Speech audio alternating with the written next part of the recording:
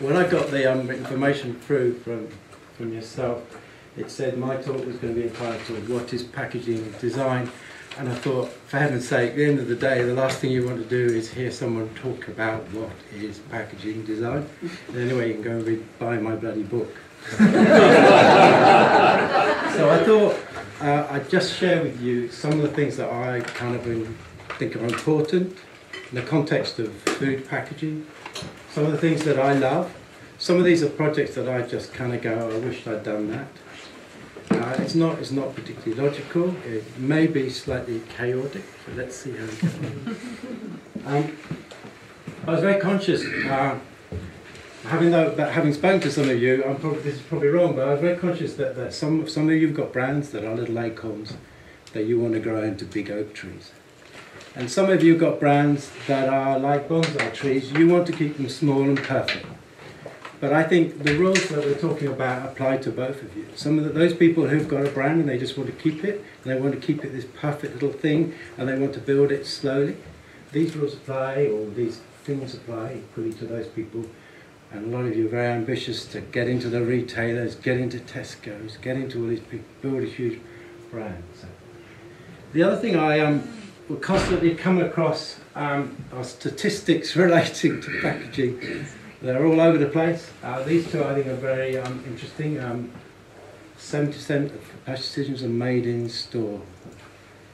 So for a packaging designer's point of view, big flag in the air saying that packaging is incredibly important.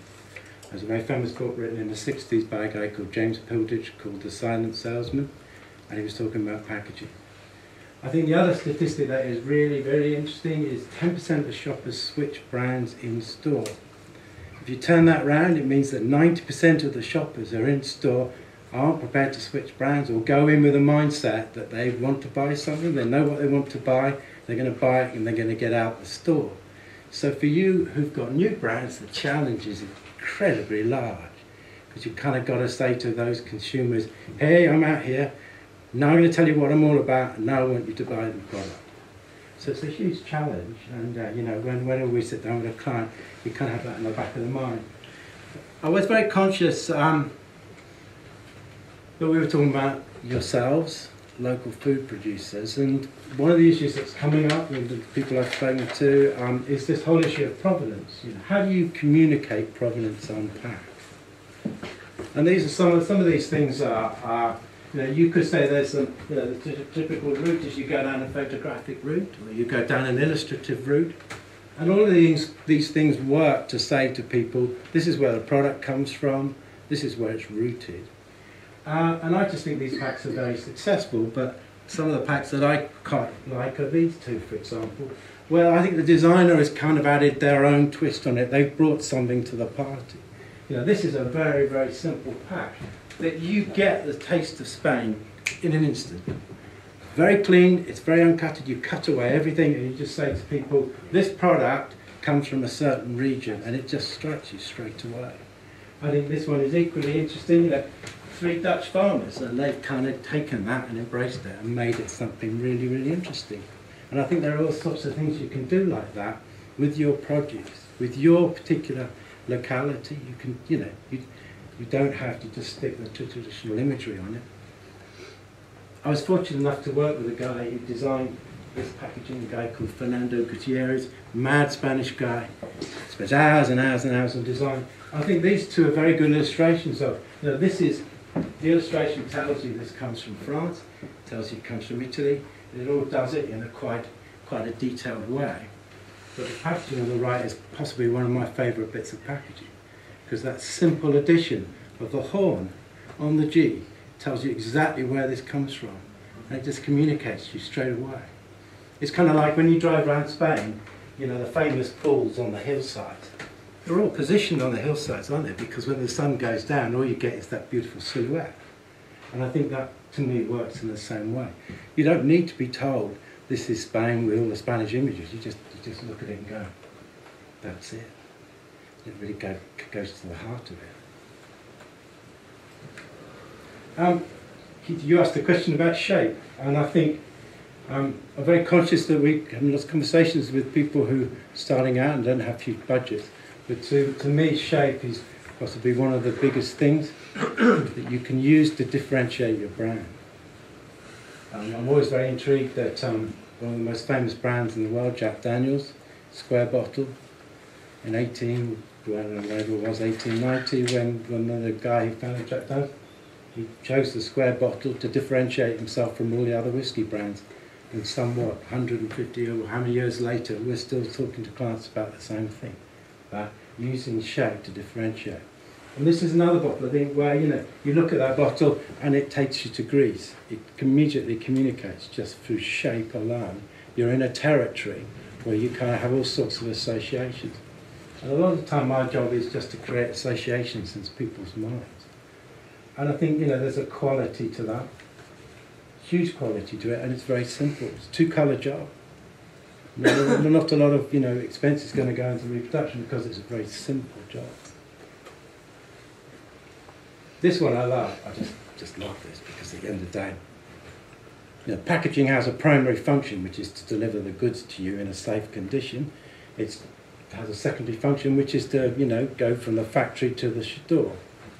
It has another function, which is to, hold the product. But, other roles has a secondary role. In this age of disposability, and everyone talks about recycling and all that, I look at this product and I go, who would throw that away?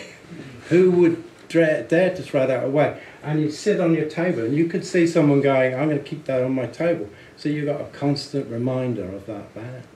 Now, clearly there's an expense involved in this, but if you've got a gradation of products, you maybe use this for your hero brand, because the noise you can generate around your hero brand from that sort of packaging. I just think it's lovely. What is that actually? It's wood. This is wood. Is it wood? It's made of wood. It's got a top stopper here and a rope handle. What's honey. It's honey. What do you mean by hero brand? Well, for example, some products you may charge a premium for. So in that particular case, you may say, because we can charge a premium for it, we can claw back the cost of the packaging through using this sort of packaging on that hero, and then it cascades down through the range. So if you've got gradations of product from a really expensive product to a low one, you wouldn't use it on a low one, but you may use it on the high one, and in certain retail environments, that will get a lot of noise. And in the age of social media, people will start talking about, oh, I've just bought this fabulous piece of packaging. Have you seen it? Oh, you must get it. So when Coca-Cola do limited ranges where they use Matthew Williamson, they know people are going to start talking about it and collect them. I'm a packaging nerd, I admit it. When I go around stores, my partner, she gets fed up because, I'm not there to shop, I'm there to look, I'm there to find something new.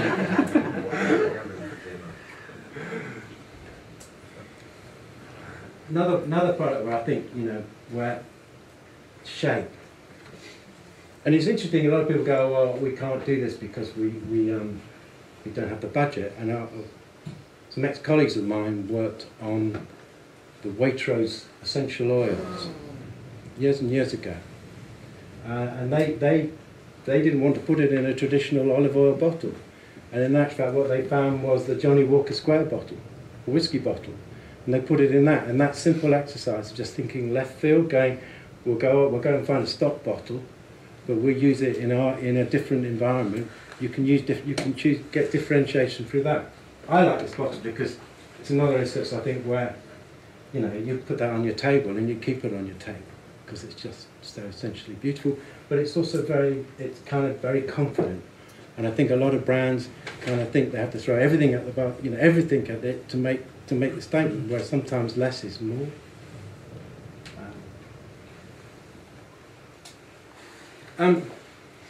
Brand personality, it's come up time and time again in the conversations we've been having. I think it's becoming increasingly important that brands have a personality because in certain instances, I was talking to someone earlier about yogurts. In yogurts, it's a commodity. And in some cases you can add to that commodity by the way you produce it in small batches, in added components. But a lot of the time, what will differentiate you as a brand is your personality. So if you goo, for example, it's, you know, you just look at that and it's all about brand personality. And these are two interesting, you know, this is Adams and Harlow, you know, whether Adams and Harlow ever existed, I don't know. But, you know, straight away you've got, you know, these two characters, a bit like the old Bradford and Bingley characters, a bit like, I'm conscious now I'm talking about very English things, but Morecambe and Wise, Morecambe and Wise. You know, and then this is, you know, this whole pack is all about communicating a certain attitude. It's through personality. So you straight away, you understand what you're dealing with is this may be a commodity, or maybe you may be able to buy it somewhere else, but what you're associating with, or what you're communicating with is something that you kind of attune to. And this, for example, I think is really interesting. These are bloody olives. These are olives. I mean, but they've done something. They've packaged them. They've turned them into oloves. They put them in a very distinctive piece of packaging. And then if you read the thing down here, this is all about, the pack copy is all about, I've got bloody awful eyesight, so I can't read it, but you know, single mature olive looking for the like-minded individuals. Friendships in partnership. They've understood that, you know, they've developed a tone of voice. Other people have talked about it. It's about tone of voice. It's about developing a personality. It's about creating a relationship with people. It's about saying, you know, we're not so serious about olives. We love our olives, and we want you to love our olives. So if you're like-minded, let's get together. Mr. Trotters found this in Selfridges the other day. Quintessentially English. You know, God, it's only poor scratchings. Not my idea, but you know, there's a character coming through here. And this one here, I thought, you know, it's very interesting. I was interested in your talk. You know, there's something coming through, a real personality coming through in that. You know. This is in your face stuff. If you go onto the Google images and look at Surrender the Booty, the way they promote themselves, you know, lots of women in tight t-shirts and yo-ho-hos and things like that, but straight away it's coming through. And it's quite clever as well because it references sort of things that we're used to. You know, anyone who's watched Pirates of the Caribbean immediately starts to associate, you know, what's his name, Geoffrey Rush, you know, when the moon goes down or goes up, I can't remember which one it is, you know, and it's, you know, so they're playing on association. But straight away, you know, this is just a pepper hot sauce, but it's not a pepper hot sauce, it's a pepper hot sauce with attitude, straight away. But you can do it more simply. I mean, this is very simple, you know, talking about Eric Gill and about typography. You know, this is molasses, this is sugar, but this is, you know, this is a brand that's created their own personality through, you know, just very, very illustrative, decorative type. And each type of sugar has been given its own typography, and it's lovely. It's got a maturity about it. This brand I discovered recently. I just think it's great. I mean, you know, this is a brand that has been founded by a husband and wife team. You know, they've created this character, Thomas J. Fudge, you know, remarkable bakery. And they just created this wild and wacky illustrative style. But when you see it on shelf, you go straight to it because it just kind of intrigues you. And the product is very different. You know, you buy these crackers and they're black and you think, why do I want to have a black cracker?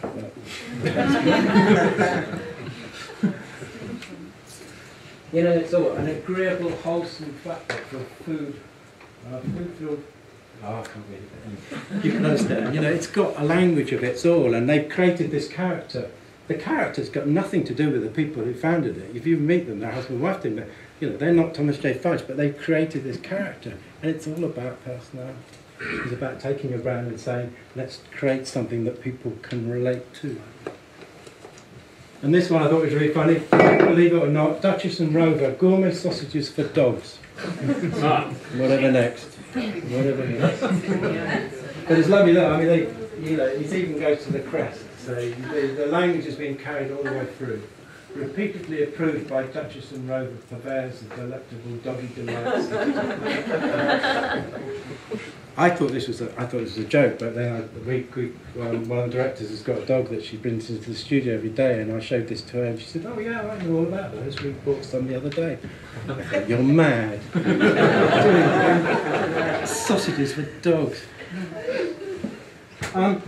The other thing I think sometimes it's worth remembering is the purchaser and the consumer. And these two just illustrate, you know, it's this whole notion that, you know, we buy produce for our kids, we buy food for our kids.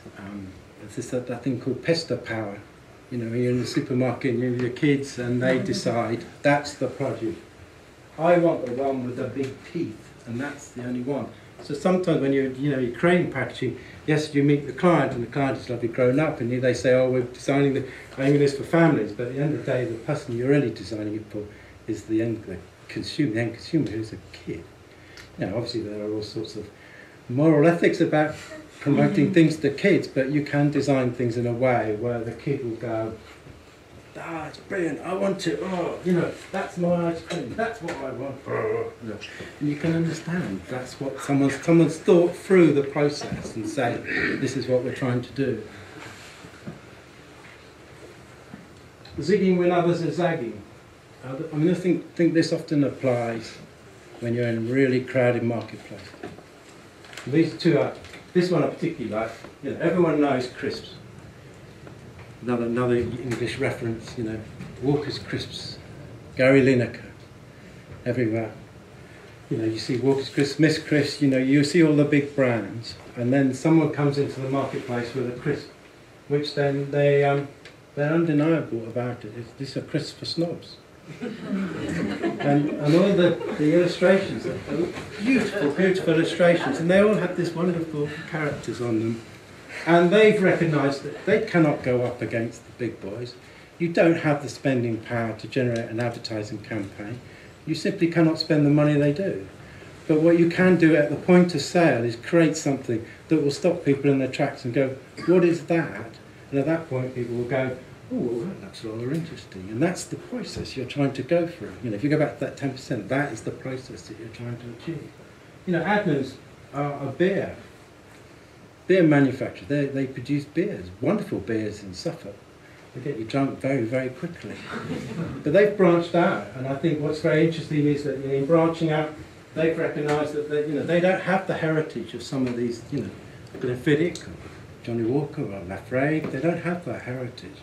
So they can't emulate what they do. They don't have that long 200-year history to call upon.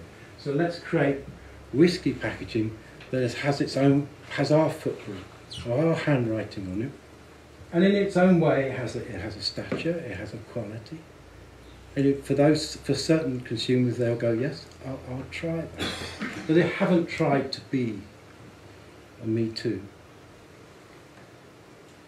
This brand I love. I don't know if you've come across it. So it's a range of chocolates called Bloomsbury, and this is another instance where someone has zigged rather than zagged. This is my favourite. This is called the Marital Bliss Bar. 50% is his, and 50% is her.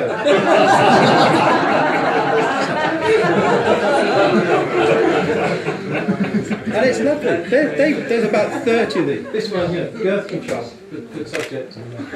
This is Fair Isle. Oral pleasure. But I mean, these are great, and this is one of the cases where I've gone round with my partner and bought these, and she said, "Oh, great, I'll enjoy those tonight." I said, "You're not going to bloody eat them. They're going into my archive." And I have a collection of all these things. If you actually open them, the chocolate has probably gone white by now. But I just think it's great. But someone has said we cannot compete with Cadbury's. If I said Cadbury's to you now, you probably all think that lovely rich purple, the years and years of association, you can't compete with that. But I dare you to stop in the aisle and look at that and not smile and go, I'm going to buy it as a joke, perhaps, but then you'll take it home and you'll eat it and you'll go, oh, I love that. And then you'll see the next one, you go, you know, I've given these to all sorts of different people.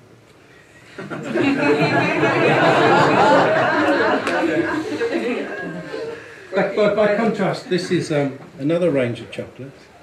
And I think these are quite interesting because likewise they've kind of gone, let's have an attitude. And this is kind of like, you know, this is the emphasis here is on, you know, the actual chocolate, the percentage. So they're competing with green and blacks, they're competing with divine chocolate, but there's a sort of real attitude to it. I mean, this is kind of taking chocolate into a fashion area. It's kind of making almost a sort of aesthetic, artistic thing. But, you know, they're also communicating where the chocolate comes from. So this is probably hardcore chocolate people. But once again, they're not trying to compete with Cadbury's. They're kind of saying, let's do it in our own terms. Let's try and build share. And you can see certain retailers would go, I love this. You know, this is for us. What's in the name? It's interesting. I was listening to the conversation about the trouble brewing and what they were going to call it. I just think these are great. You know, brewing New York is just tipped off the tongue, and it's just kind of great. But equally, this is an old brand, but I still think it stands the test of time. Talking about chili sauces, Dante's Inferno. I mean, what a great name for a chili sauce! It's just because straight away you've gone there, haven't you? You've gone. And you know, once again is one of those ones you kind of collect and just go. And I think names, you know, Scoffs to me is a perfect name because it just short, sharp, but it kind of sums up. It sums up that sort of, you're trying to appeal to people's hearts and minds. It kind of appeals to your heart. Have a good Scoff. I think, you know, people don't spend enough time on names, and the names are just as important in differentiating you. So, Goo, when it was launched, I remember reading the designer saying, you know, the client came in and he said, look, I'm really sorry, but we found this Scandinavian dessert manufacturer, and they've got this really wacky name called Goo. And the client went, oh, that's brilliant, I wish I could have that. And that's when they did the reveal, and they say, well, actually, it's the brand we've created for you. Goo. I mean, think about it, Goo. And the advertising they did, you know, which is the tagline is irresistible. The advertising they did, I don't know if you had it here, but it was irresistible moments. So it's like someone walking up a stair behind a guy in a kilt. It was bubble wrap. It was bubble wrap, and it was all those moments where you cannot resist.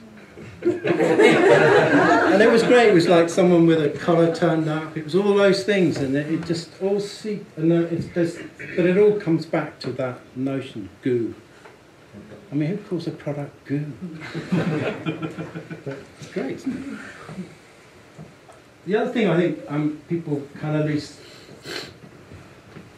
The really good people think about is imagery, the sort of imagery that you should employ. You know, these are clearly are. This isn't packaging, but it's someone saying, right, how do we create an image style that we can own? Because in terms of differentiation, the more elements you've got that you can use to differentiate you. So if you create an image style, so Goo, going back to Goo, have a style of photography now, which accentuates the gooiness of their products. They just look sumptuous. So anyone coming to the marketplace, trying to enter the marketplace, doing something similar is always going to be compared to them. So you have to step aside. And I think these are just really interesting ideas. This one I particularly like, which is, it's a piece of cucumber, but it's a bunker. And there's ways of taking your products and saying, how do we do this? How do we take our products, or how do we take where they come from, and how do we create a style that is ownable, that is ours? And then you can. So this is a good illustration. You know, someone's just taken licorice and just created an illustrative style that is own. It's ownable by them. And this is a famous campaign done by Lavazza. Coffee. There are lots of coffee brands out here, but they took the view, let's create an advertising campaign in this case, but it reflects back on the brand in terms of where it's just, they know their audience. Lavazza is that sort of Italian, modern aesthetic, and they chose a style to reflect that. Not everyone has this opportunity, but shelf impact, one of the things designers are always talking about, I think it came up in your first talk, which is how do you achieve shelf impact?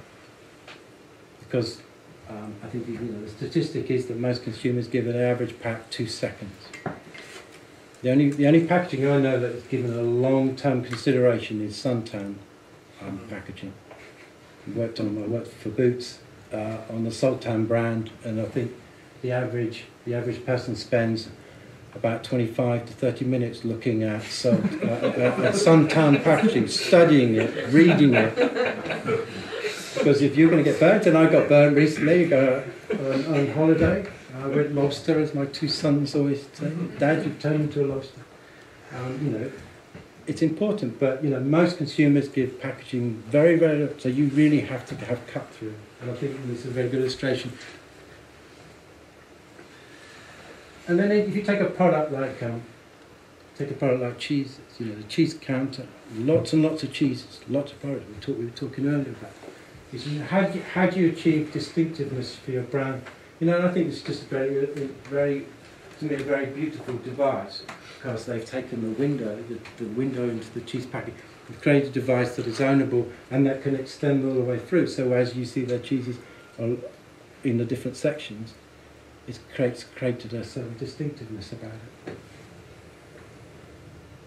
Waitrose, they refer to it as their handwriting, which I think is a really, really interesting way of thinking about your brand. Do you have a handwriting that is yours? You know, arguably Troublebrook, they've got a handwriting. You kind of look at the label and go, if you put your hand over the logo and look at the label, you'd probably go, I think I know where that comes from.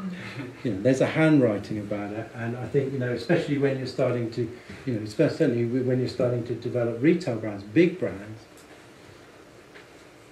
creating a handwriting, you know, and Waitrose handwriting is very simple. They pair it right back, But the idea, there's an immediacy to the idea, and I thought the strength of the, you know, the branding that's going for the honey, the Katu honey, you know, that device, that lovely device with the I just thought, you know, it has that simplicity of idea. You know straight away what that's all about. Cut through straight away. Another honey packaging. To me, it's another illustration where I just think you're just working off people's associations. You're making them do the work. You're not having to tell them this is honey. You're not having to tell them how good it is. Because straight away you look at that and go, well, what is it? It's a bee. You know, you can do all of that in here. But this is, to me, another pack that, you know, you put that on your table, you'll keep it on your table, wouldn't you? It's just beautiful. And it says something about you, and it says, I'm not using all the atypical imagery that everyone else is using. I'm going to stand out. And it's done it very simply. Very simply. Telling a story. A lot of people talked about what is the brand story. This is, I think, a very interesting. This was done by Carter Wong, a small agency in London. They've been going for years and years and years. It's really, very good. I think it's, you know, this is, you know, we're in fair trade. There's a certain set of imagery that was built up with it, fair trade, where, you know, you show the, you know, you show the farmers, you show the people producing the raw produce. In this case, what they've actually done is they're telling the story through the implements that these people use. And it kind of takes you into their world, you know, the secateurs that these people use, you know, to trim the plants and to tend, you know, it's taking you right into their world. And I think it's really interesting way of doing it. Alternatively, you know, you can do it with a sort of very simple, almost retro look. You know, but there are different things going on, you know, from small tea gardens, deliciously fresh black tea, you know, there's all sorts of stories, and it's really nicely done in a very different way. Or you do it, you know, with all sorts of the layering of messages. There's, obviously, you're probably told by now there's certain things that I find very important, talk a lot about. But, you know, I think, you know, this is a visual story that I think is done really well. You kind of get drawn into the product, you know, what is the product, what's made from, and you kind of feel there's an order to it, there's a quality to it. It's lovely. Whereas this one, you know, there's all sorts of things going on, but, you know, patio and healthy heart, so there's, you know, going back to your patio story, there's lots and lots of things, and I think you can bring them to the party. Whereas this one, you know, I think this is you know, built from apples. I kind of like that approach, you know. Instead of saying it's made from apples, it's built from apples, and it's a Smith and Forge. You know, it kind of the language all relates, and it kind of, to me, it all works. You know, what is hard cider? I don't know, but it sounds like it's going to knock you flat on your feet. But it's great, isn't it? Hard cider. But it's telling their story, and their story is different from Bulmers, and it's different from Magnus. But you know, and that, you look at that and you go, well, that's a different proposition to Magnus. Sometimes you can get it bloody wrong, and this one, to me, is just the most extraordinary. I've put this on because it's an example. Patatas bravas is also a gauntlet or guard thrown down at the feet of our competitors, challenging them to use hundreds. Oh, it just goes on and on and on. You kind of think someone's got the wrong end of the stick here. I just created something that is just going to go, everyone's going to go, oh, God. Okay. I thought the scoff, the other thing that was lovely about scoff was the internal reveal, and I think sometimes, you know, you're talking about the fudge as well and things like that, sometimes it's just that lovely little reveal, and the use of colour, and the use of that reveal can say a lot about it, and you know, this is a very simple piece of packaging. Come back to looking at yourself there, you know, with your packaging, you know, sometimes, you know, this is a very simple craft board almost, but what the reveal says does something different, and I think that's really nice. Just as these are, you know, these are sausages.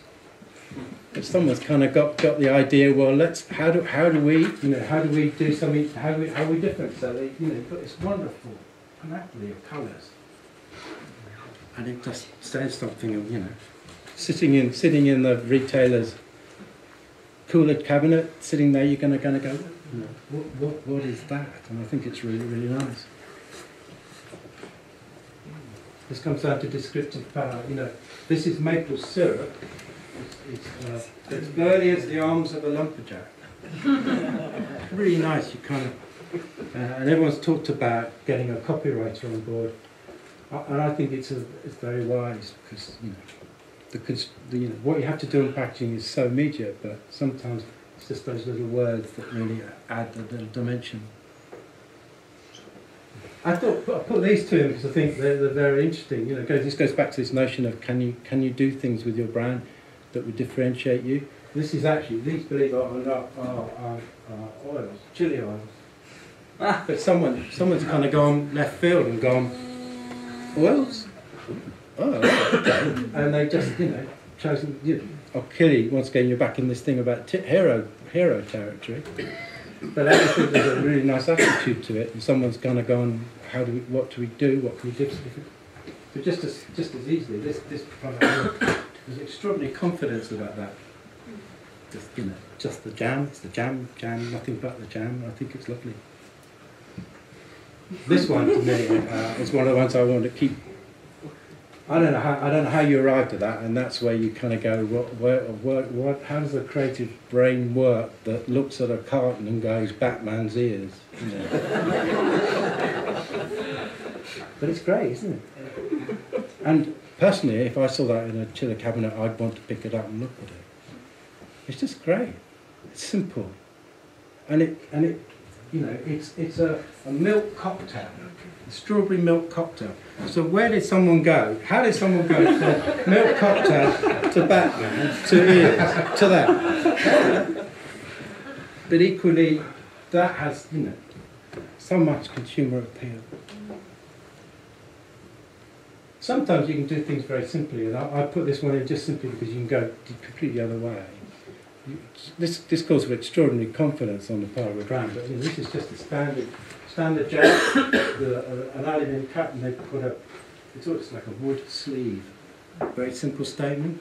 Works for some products, doesn't work for all products, but you know, if you've got a high value, really top of the brand, and you're trying to sell into the high-end consumers like Selfridges and Harvey Nicks, or you know, or Thornton & Masons, or all the top delis or places like that. You know certain consumers are going to go for that and go, I'll buy that because of its simplicity, its graphic simplicity, because the statement is quite restrained. I put these two in, talking to someone about milk earlier. I think it's very interesting when you come on to food and taste projection. You know, this is what, you know, this communicates taste in a very direct way. You know what's in it. It uses very vibrant imagery, and you kind of, it exudes flavour. I look at this, and maybe this is just me, but for the same reason, that packaging works for me because it works on associations.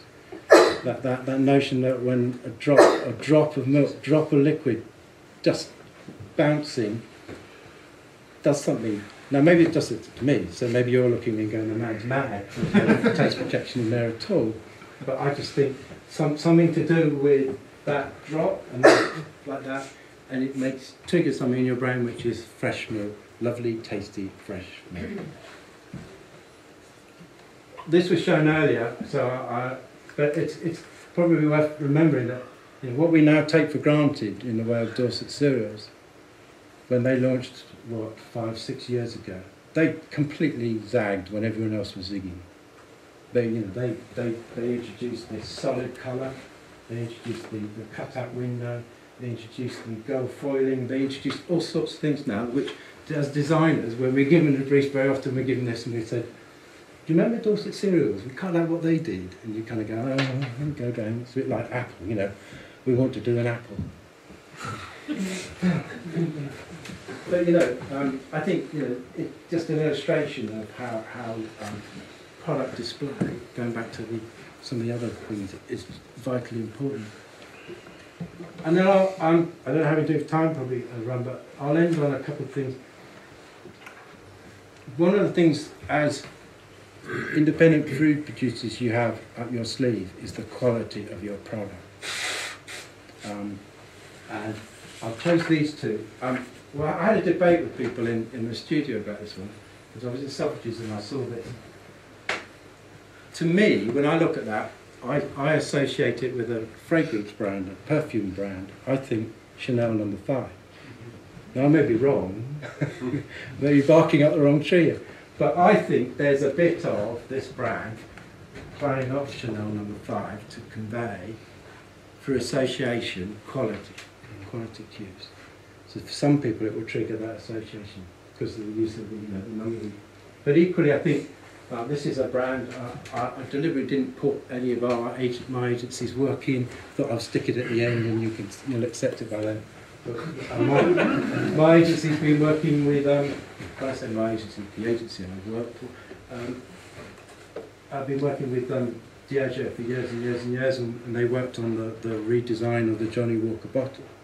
And this is a brand, established in 1821. It's been going for hundreds and hundreds of years. So when you're working on a brand like this, you kind of realise that you're dealing with the crown jewels. But what I think whiskey brands are particularly good at are in conveying quality. And they don't just do it through gold foil. They don't just do it through varnishes. But one of the things, the lettering, the hand lettering that was done on this. The striding man.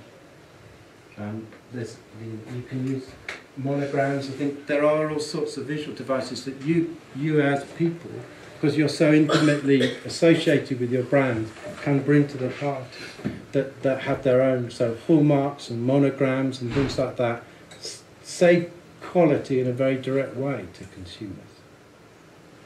And I was very interested years ago. This is my last slide, but. Very interesting years ago I was listening to Radio 4, and it was about 6 years ago when they were talking about the price of oil, and it had gone up to something like $120 a barrel.